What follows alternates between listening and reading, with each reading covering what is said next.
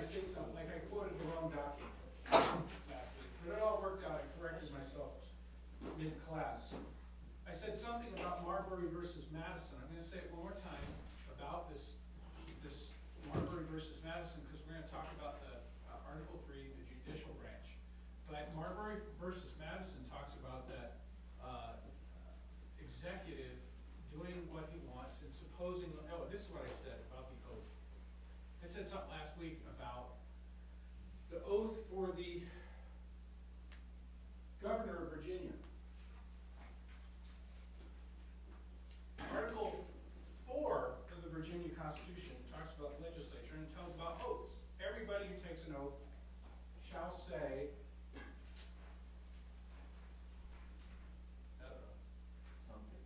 something. Yes. Oh! It's on the back. Put it in staging paper. Okay.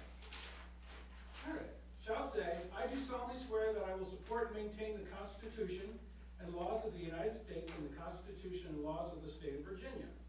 So this is, the governor would say this. I recognize and accept the civil and political equality of all men before the law, all men. And then I will faithfully perform the duty of, let's say, the governor, to the best of my ability. So best of his ability. So the governor can, with this oath, completely fail. Because it's according to their own ability. And, you know, Lord's grace will be sufficient for them. And then Virginia, it says, so help me God. It's actually part of the oath. Just like in England, part of the oath was, so help me God. President of the United States, they don't do that. That's something that has been done, but they didn't put it in there. They're aware of it in the history of saying, so help me God. But when they framed the United States Constitution, they did it a little differently. So, the faithfully execute the law statement is actually in the Constitution, Article 5 in the Virginia Constitution, where it talks about, just like the U.S. Constitution says they shall execute the law, it says the governor shall execute the law. So I have to correct my stupidity. Next thing, Marybury versus Madison. You know what, let me tell you what, this is soap opera. What's going on, Isaac? Nothing, just Everybody look? stuff on my chair. Oh, is it? Well, go ahead and de-stick it Bag distractor. while we're watching. Go ahead. You guys are engineers. That's great.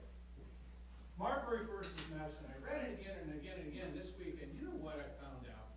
I'm going to look at something that I just handed to you. Before we go, I have you look at it. It turned out it was judicial activism. When he came down to the final judgment of Marybury versus Madison, he meant a few things about any law act contrary to the Constitution is void, and your textbook kind of cites it as like the earth-shaking thing. Oh, they figured out right there that they could, you know, declare things unconstitutional. There's a huge history of that in the law of England and America up to that point, where if a law or a statute, something that God is indifferent to, the legislature does, you know, in Blackstone he says, if it's contrary to the revealed law of the Word of God, or the natural law, those things that make sense, that's equity. We talk about equity today because it's in this portion of the Constitution. It's void. You can't apply it because you'd be violating those higher things. So that history has always been there. And so when they say, almost like Marybury versus Madison established this maxim, they were just applying the maxim, right? The other thing is Marybury versus Madison. Get the thing I just handed to you. And what it is, what I handed to you is 4 pages out of it. Page 1, you see down on the bottom there, page 1, I think it's page 7 on the flip side of that. And then page 14 and 15 of a 17-page decision. But let's look at this thing that I've given you where it says page 1. You see the ruling, 5 U.S. 137. That means if you ever go to a law library, Christian, and you're going to look up a Supreme Court case, there's a Supreme Court report, 3, 4, 5, and they're numbered according to the sessions that the Supreme Court meets. So this is the 5th time them getting together, all right? The 5th publication on page 137 is where you would find this. Now look at the first paragraph that I underlined there. peculiar delicacy of this case, the novelty of some of its circumstances, real difficulty attending the points which occur that require exposition of the principles on which the opinion to be given by the court is founded. And look what I wrote, that in italics, I said, introduction to an excuse for ruling on the merits, notwithstanding the court only had jurisdiction to make a simple declaration that original jurisdiction for the subject matter and parties was not granted in the U.S. Constitution. Sounds like a lawyer would say that, a lot of run-on sentence there. But the point is here, let's see what happens here. You're gonna continue down. It says, 2 more paragraphs down, in order which the court has reviewed the subject, following questions have been considered and decided. Before we do anything, it turns out with law and courts, they don't want to get involved. You see them dismissing cases all day long. Why courts dismiss cases? There's several reasons. One, they're too busy. And the more cases they can dismiss, the better. Okay? And then also, you have all these weird little they got thrown out on technicality. Hey, that's not just the technicality, it's justice. The government has to be perfect. If it's going to do God's job on earth, it has to do it perfectly. So if you start having some procedure that was unlawful, that gets them into the courtroom, and somebody says, wait, that violated the law getting here. Okay, dismiss it. It can't be just if there's injustice in the procedure. It's automatically, yeah, it's already failed. So let's not waste our time on something that's dysfunctional. Dismiss it. Okay, what's the next case? So what courts do, first of all, they say, should you be here? Matthew? They've got to say, if they want to try Matthew, if they want to say that this court is where we need to bother Matthew, they better say that Matthew lives in Hampton before they take him to Hampton District Court. Okay, they got to establish jurisdiction on the person. And then they have to tell the court what law in Virginia allows this court to entertain what we're talking about. It's 2 questions: the person, the parties, and the subject matter. If it doesn't apply, dismiss. Next. That's the first 2 questions. If we don't even need to be looking at this, we're not the right person to look at this, get it out here, dismiss. They don't go and look at the facts and then make a determination, make a big explanation of the law, and say, oh, by the way, it's dismissed. They don't do that. Let's see what Marybury versus Madison did. Look at the paragraph 1. Has the applicant, these are the questions we're going to review. Has the applicant a right to the commission he demands? He was suing, and I'll tell you a little bit more about that. So he was suing him because he said he was supposed to get a commission, and Mr. Madison didn't deliver it, and all this kind of stuff. Look what I put, not relevant. Jurisdiction is always the first question. So you don't put that there. This should not be the way that you review it, unless you're doing judicial activism. You're going to publish an opinion on something that you have no authority to review, but it'll get it in the law books. Okay, number 2, if he has a right, and that right has been violated, do the laws of this country afford him a remedy? I put not relevant. And then to you, it's a bunch of legal jargon, but what's not relevant? The only thing that's relevant is number 3, the last thing you looked at. If they do afford him a remedy, is a mandamus issuing from this court? In other words, does this court have the subject matter jurisdiction? First 2 questions are who are the parties, and what's the subject matter? If you can't get through that threshold, these other 2 things don't even come up. You don't look at the evidence, you don't waste your time, you got better things to be doing. But what they did here was, in Marybury, and nobody told me that, but now that I'm looking at this, I'm going, wait a minute. And I read through the thing, and it turns out it's effectively what they would call dictum. It's just rambling kind of nice to know information, but not relevant. And then so if you go to page 7, so flip that sheet you've got over.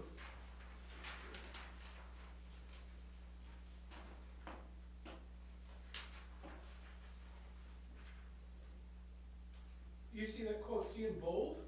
What's that bold, Jason, on page 7? The government of the United States has been emphatically termed a government of laws and not of men.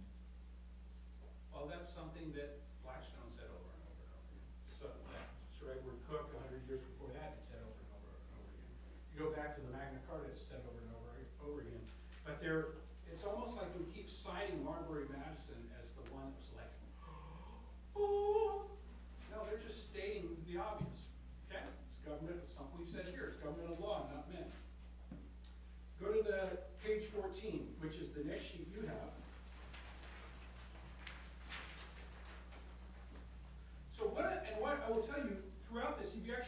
17 pages, you'd see him quoting Sir William Blackstone several times. So he's always taking what everybody already knows. He's not saying anything new, he's just applying it. It's like copy, paste right here. It goes right here. It's where it applies.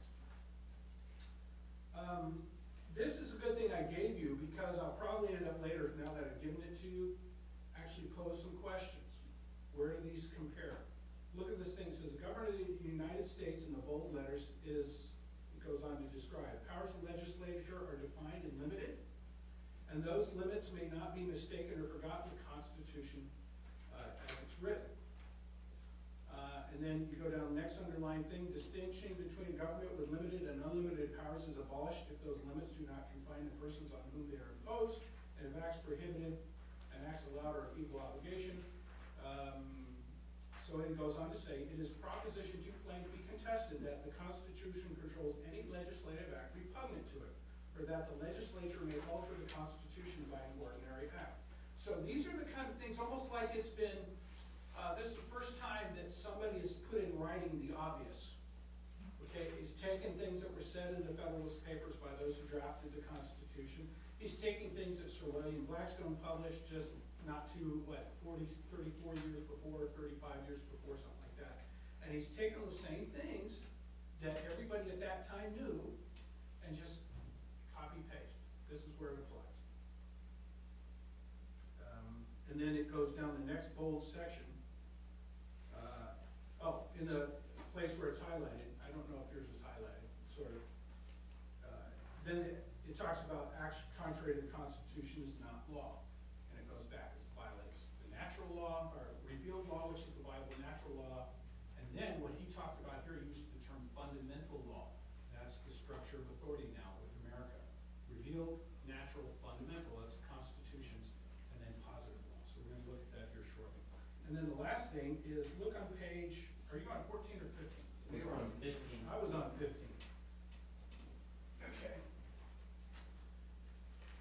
Either way, I'm just going to summarize, and we're going to go, and you're going to open up your textbooks of the Constitution. Also, I want to say here, there was another statement in your textbook that quoted, and this is the problem I have with Abeka. They quoted a thing that says that the job of the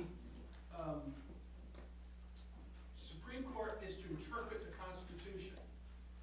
And they were attributing that to this John Marshall statement in Marybury versus Madison. He didn't say that, actually. And I hate that statement. Because I was always of the opinion it's the judge's job to find out what the law is. There's fixed, and we'll talk about that here shortly as we read the Constitution.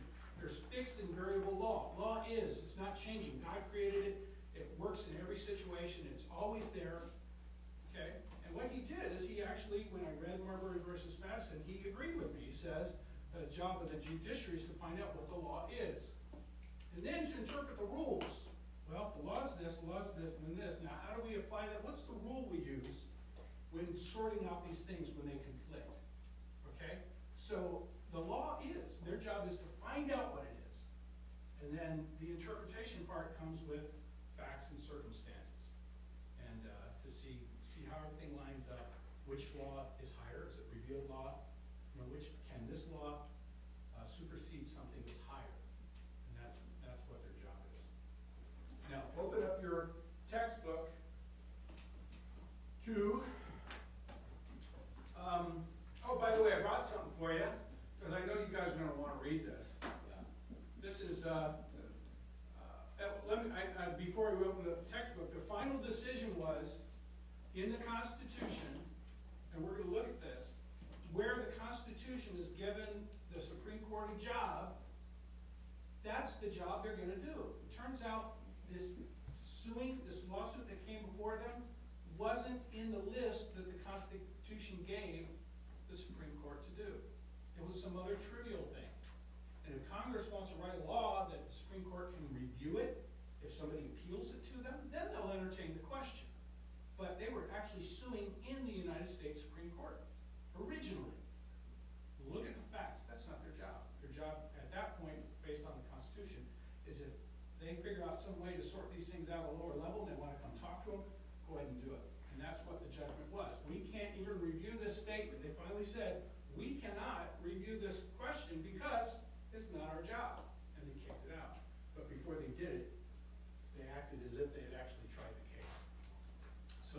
say it was judicial activism. And here's another little bit of trivia. The thing on Marybury versus Madison, it turns out, Johnson appoints a judge, he signs the document after the Senate concurred, he signs the document, he gave it to his secretary, John Marshall, his Secretary of State, who puts it in the record book, who takes it from Adams, he sees, oh, Mr. Marybury is a judge, okay, you've signed it, I'll put the seal on it, okay, now let me stick it in the file book. So he was a party to the whole issue. And now he's judging the case as a Supreme Court justice. So just 6 months earlier, he was the guy that put it in the record books.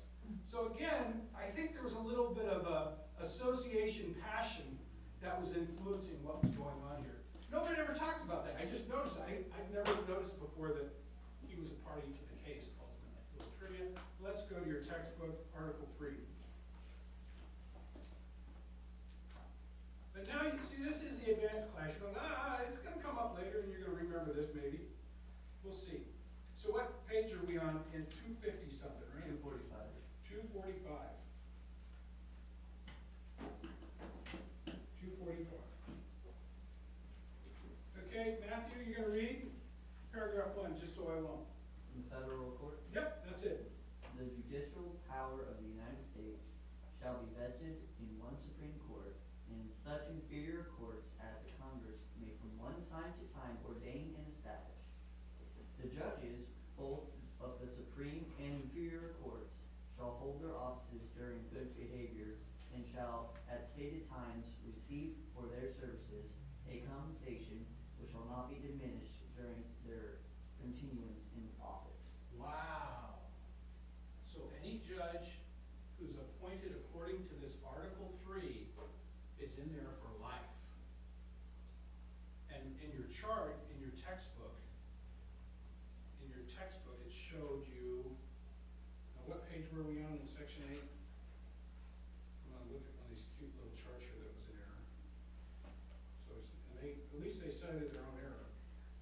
It's, go back to page 141. Hold your place there with Constitution. Go back to page 141.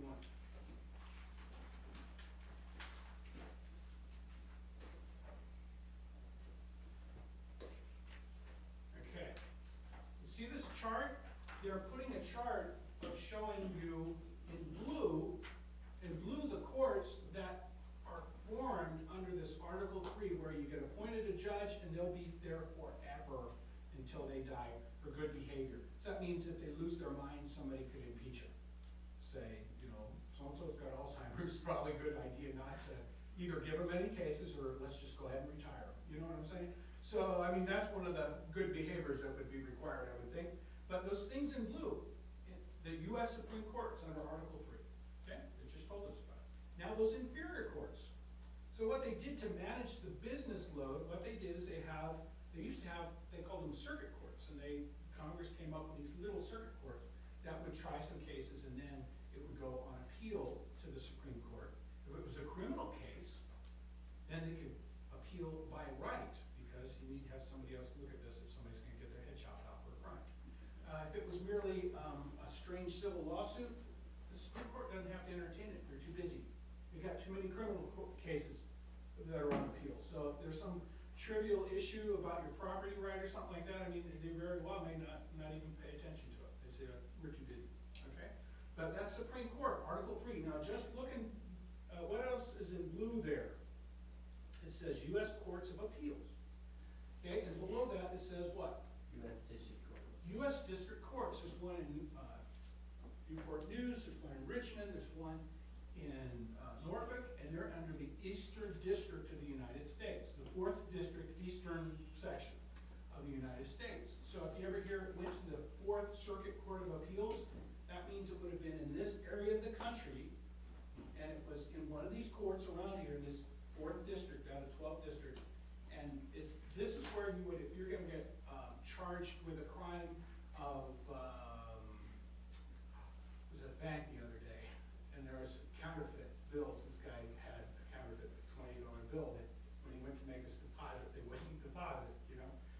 So that was kind of interesting. So let's say you get charged with counterfeiting. It would be, the court would be this U.S. Federal District Court. It wouldn't be the Hampton District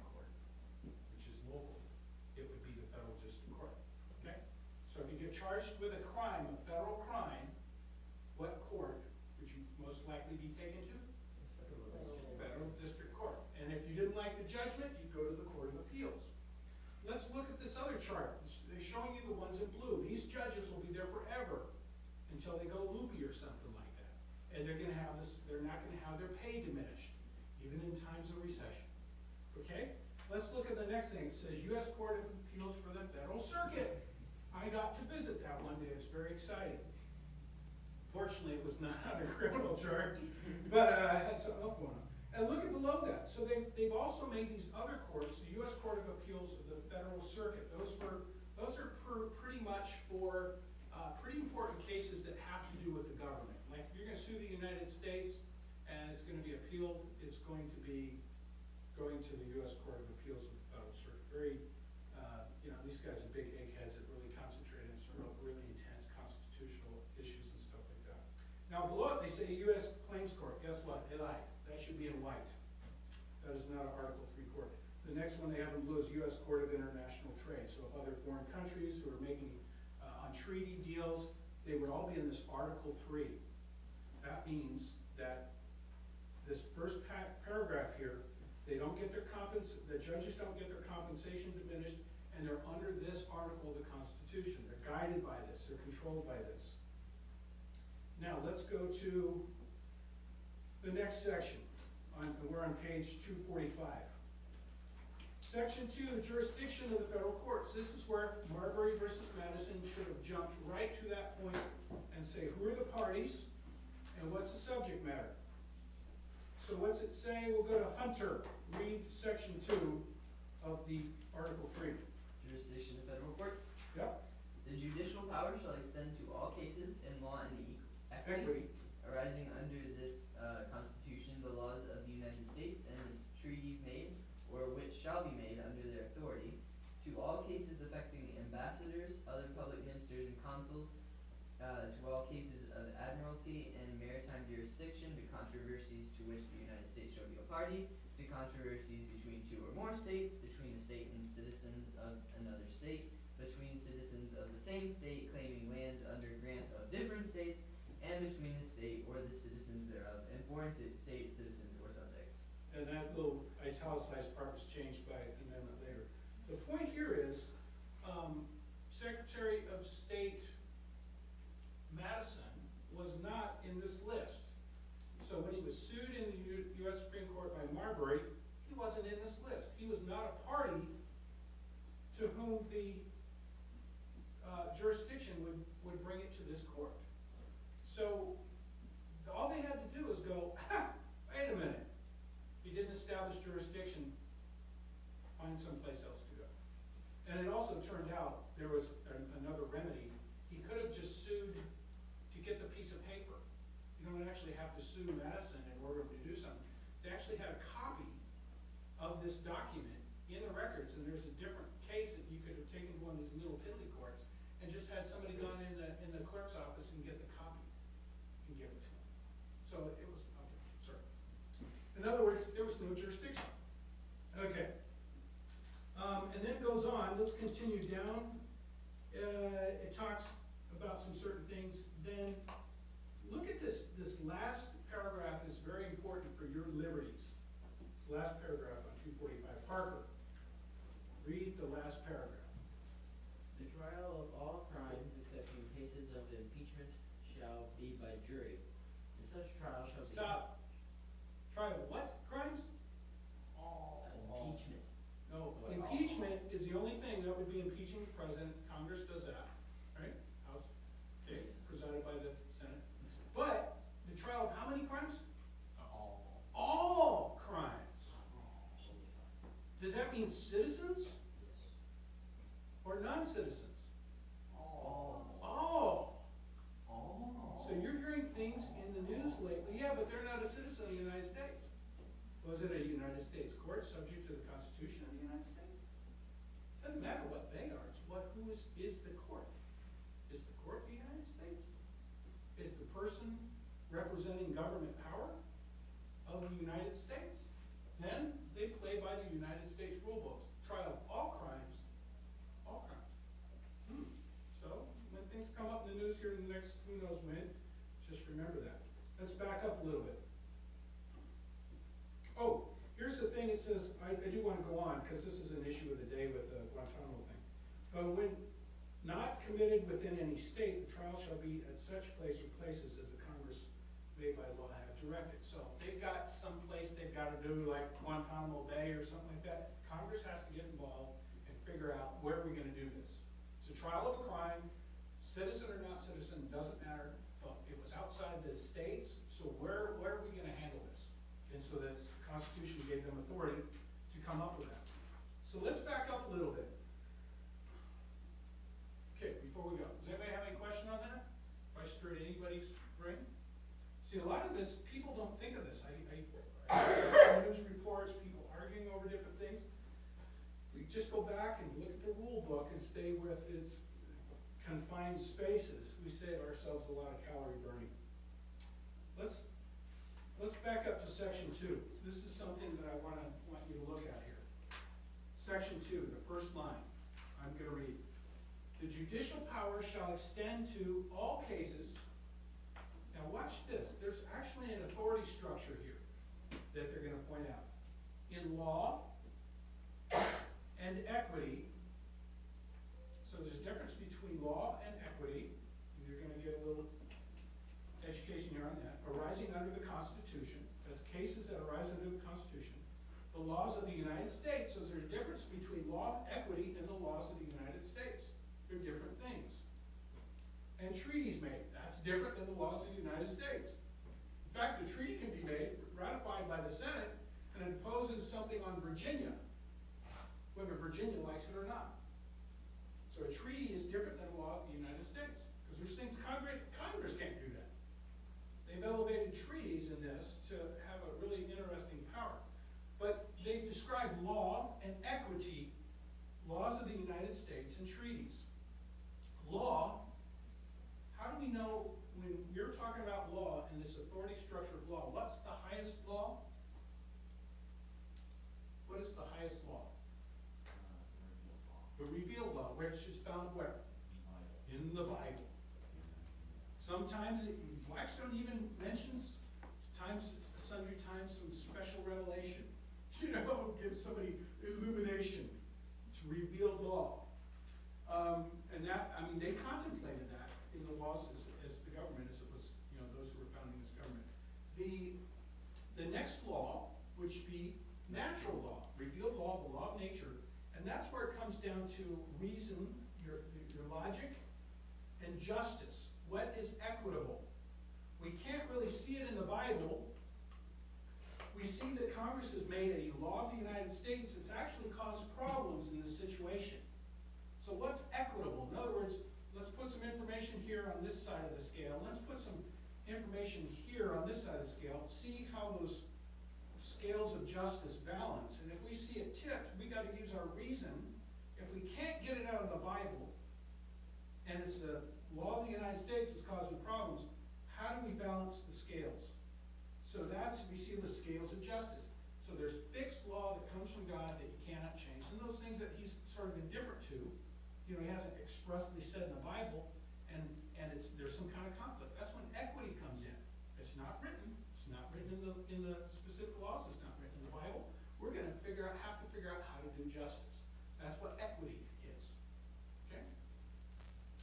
And then all cases, law and equity arising under the Constitution, the laws of the United States. So those are the laws that God is indifferent to, that the Congress gets together and they make a law that just seems right in our community. Okay? And then there are treaties. Treaties, again, once they're ratified by the Senate, affect Virginia. They can make a decision, and I said this, I wrote this little letter and sent it to folks. I sent a letter to Senator Warner because I said, hey, this UN Convention on Persons with Disabilities sounds really neat. It's huge. It's got all these great moral imperatives.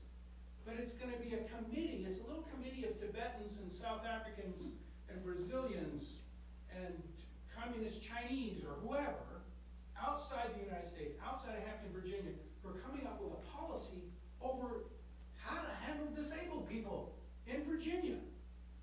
And if you ratify this treaty, somebody in a committee elsewhere, a little city council of the United Nations in New York or Belgium or wherever they're meeting that week, okay, is going to make a determination that's going to have the power power of law in Virginia that the courts of Virginia actually have to abide by because of the U.S. Constitution.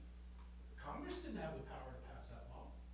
But because you ratified this treaty and they elevated treaties being so much value that it could actually change what happens in your state to you, about you. In fact, UN Convention on the Rights of the Child may say Jason has so much right, he can come to the court and tell his parents to take a hike. Because this UN Convention on the Rights of the Child says it upholds his rights so much so that it may trump the teaching of his parents. And if they ratify that treaty, they've signed it, but if it's ratified, suddenly somebody external to the United States has the power to affect what happens in Virginia, and the courts in Virginia have to abide by it. Okay, so, does anybody have any question on that? So, how many laws are, what are the laws that they said? There's 4 things. What was the first thing listed? All cases in, you can look, you can cheat, what were the 4 things? Law, equity, laws of the United States, as acts of Congress, and treaties. So law, that's fixed, revealed, natural.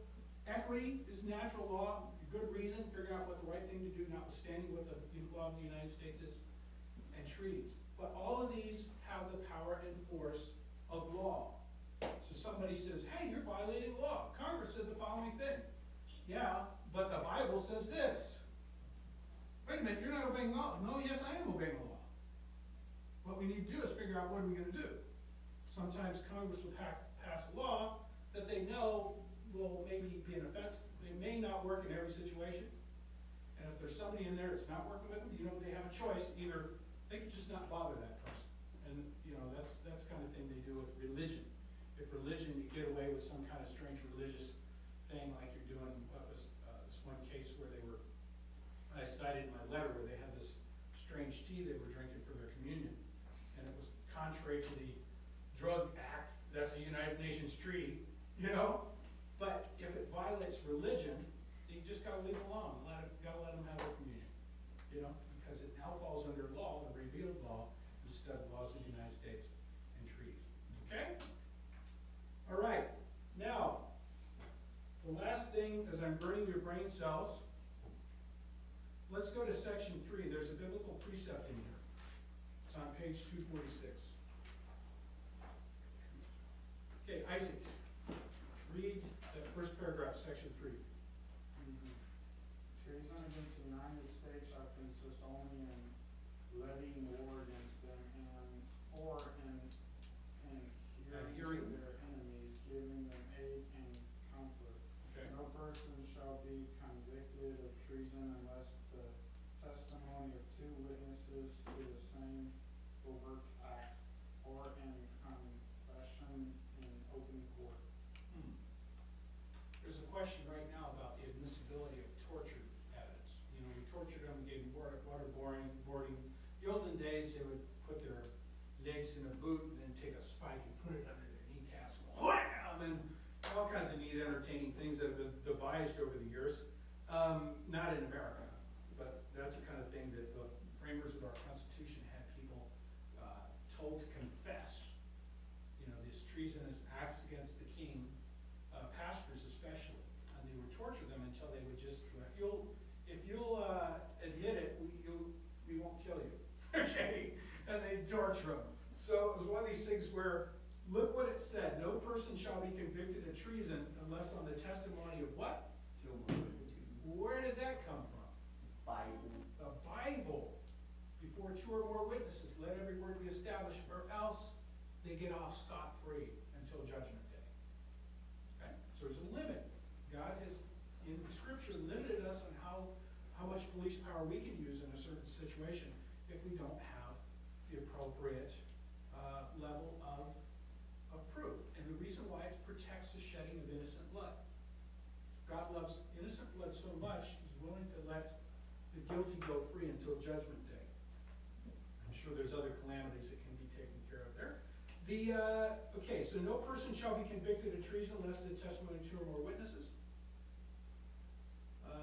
The next thing. We're going to pick on Christian. I want the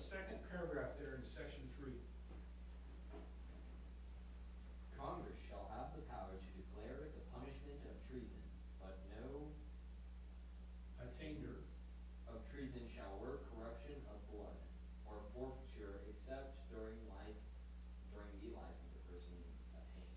Okay, so a little history here. In England especially, this is some of the things that happened. Some of those crazy Presbyterians who ran around saying, my king is Jesus. Jesus is the head of the church. King of England is not the head of the church. Jesus is the king of the church. Ah, that's treasonous. Okay, so what they would do, not only would they cut the person's head off or whatever, and cut them, and I won't tell you the strange things they did.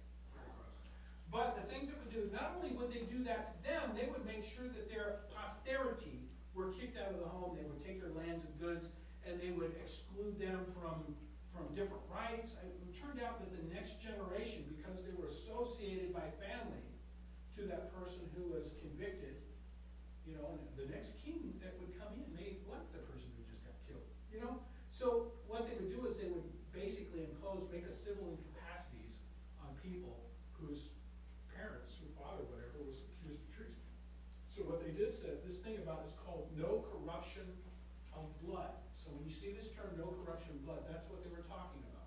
That you would not punish somebody because of their blood relation. Now in Scripture, there's a prohibition in the Old Testament that says that the sins of the father shall not be held accountable to the son, and the sins of the son will not be held accountable to the father. It says that he's going to that God can pass the sins to the third and the fourth generation, and that's his prerogative. That's his original jurisdiction. But as far as us, we don't have the authority to pass punishment on Christian because of David McCain's behavior. We don't have the authority to do it. God can do that, but we don't. So the question came up with Mitt Romney, the guy who's not going to be the president in the next 4 years. Who knows about the future, right?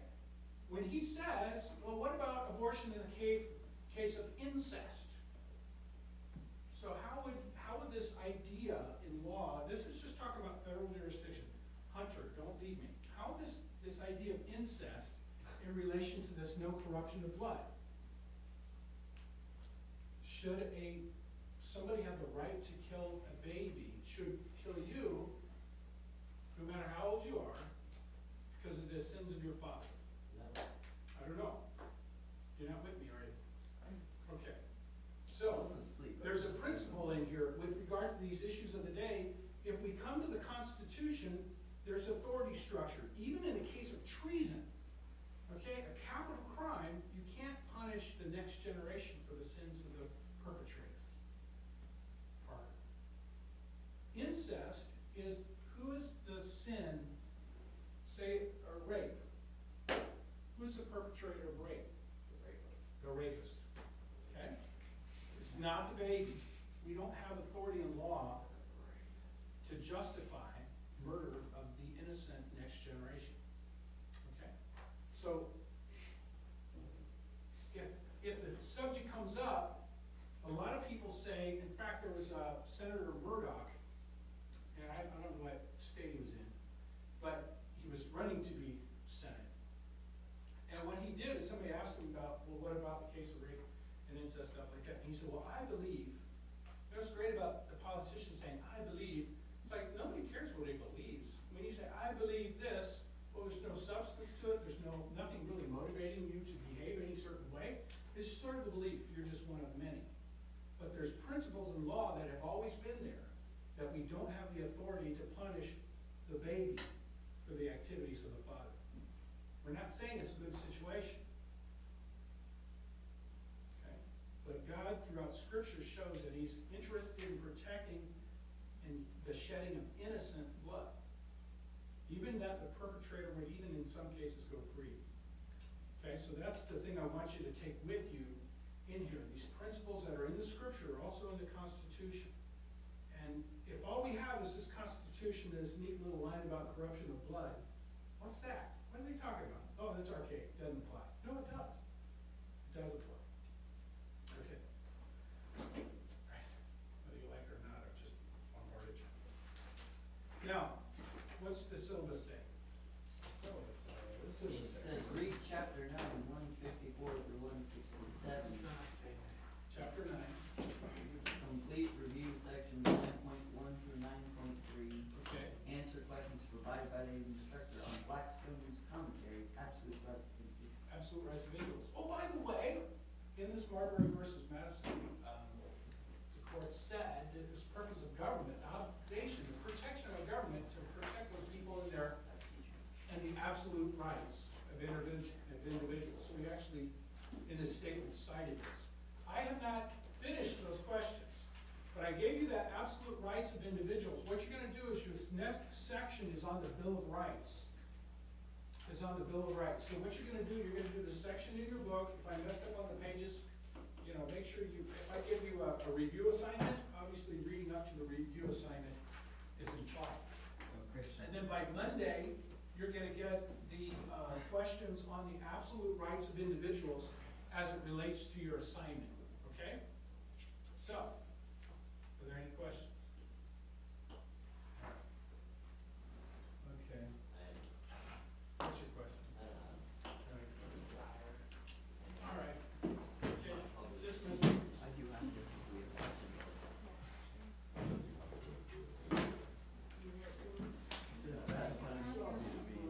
Hey, stop! You're not dismissed. Thanks for not leaving. Go back to page 141.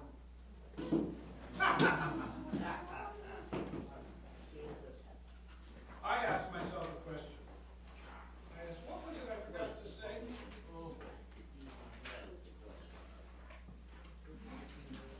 Where's Harvey?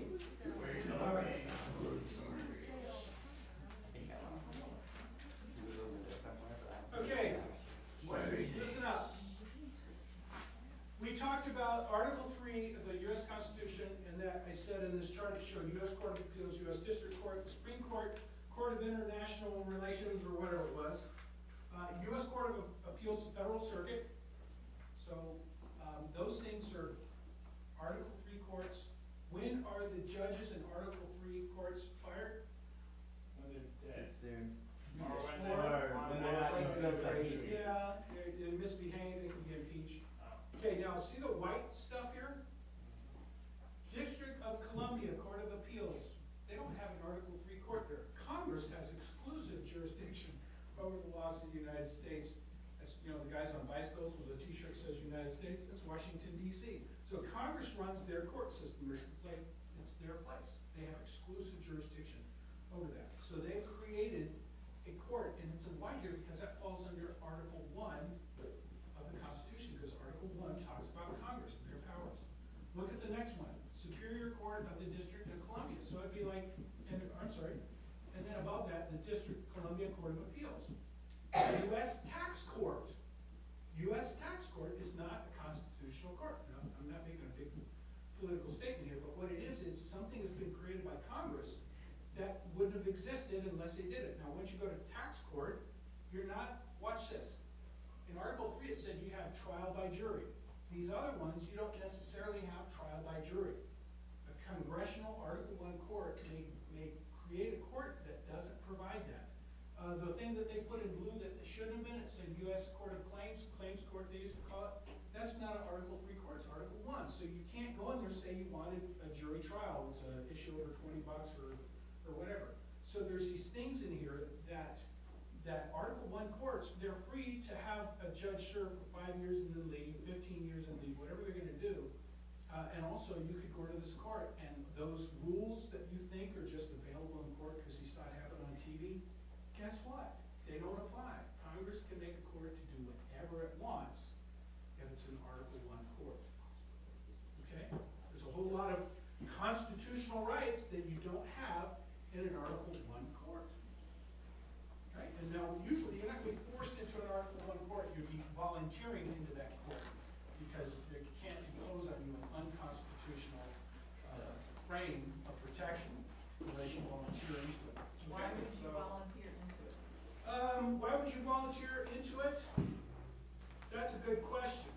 Well, look at the one over on the right. If I keep looking at that, I still have it in a few minutes. Page 141. Courts martial. Uniform Code of Military Justice. Okay, you have some similar to constitutional rights, some common law rights, but not only those that they grant you. So if you're in the military, that's voluntary. It's what the Navy stands for. Never again volunteer yourself. The U.S. Court of Military Appeals. U.S. Tax Court. weird but true, if you want to go to the US tax court, you actually have to say, hi, I'd like to come to court on this issue. What's neat, I just read this today, it was kind of weird. And you say, what? No, they can take your stuff, and you can choose to go to the tax court to get it back. But you don't have to. Because it turns out, this Judiciary Act that they came up with in Marybury versus Madison, it's only a few paragraphs long, but this is an annotated code where here's the statute, and then you read all these court cases that relate to it. And you can study on the law and its application. So, it's sick, but I read these things for entertainment. So, it talks about jurisdiction of courts. And if you get your money taken from the tax people, you can go to a tax court. Hi, will you guys deal with my situation? Or you can go to a US district court and sue on taxes that have been taken. You can't stop the tax from being taken, you gotta do it after the fact. But if the tax is taken unlawfully, you could go to a US district court and get the full benefits of Article 3 constitutional protections and law, or you can go to the tax court and go by the United States Code, Congress's tax rules. It's your prerogative. Okay? And in some cases, if you choose the tax court, there's certain things that they can't review in the district court once you've done that. Little trivia. Okay? So that's something. I wasn't planning about talking about that, but that's the difference between an Article 1 Congress created court and Article 3 constitutional, all the rights and law and equity and all those common law procedures will apply. Okay, that's it. Thank you. Are you sure? Yeah, I've been there.